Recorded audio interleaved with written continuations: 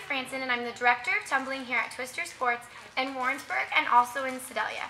And today I'm here with Cadence, and we're going to be showing you how to properly execute a back bend kickover, which leads us into our next skill, the back walkover. So we're going to start with our feet apart and our arms up. We've already done a video on just the back bend alone, so we're going to go ahead and go through that motion with hands and then head leading back into the back bend.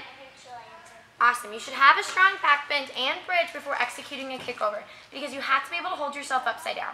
When you kick over, you have to make sure that you're kicking your good foot first, straight legs, pointed toes. Go ahead, Kay, kick that good foot over, and arms up.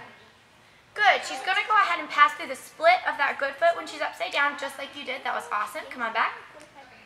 After you've executed a back bend kickover by yourself, nice and strong, we move on to a back walkover. You need to have a back bend kickover first because back walkover takes off of one foot.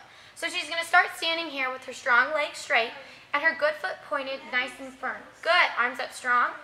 You want to make sure there's no weight on your heel. If you start to lean forward and put weight down on that front foot, you're going to end up jumping into the back walkover and falling forward. We don't want any unnecessary weight going forward. So there should be nothing in this foot.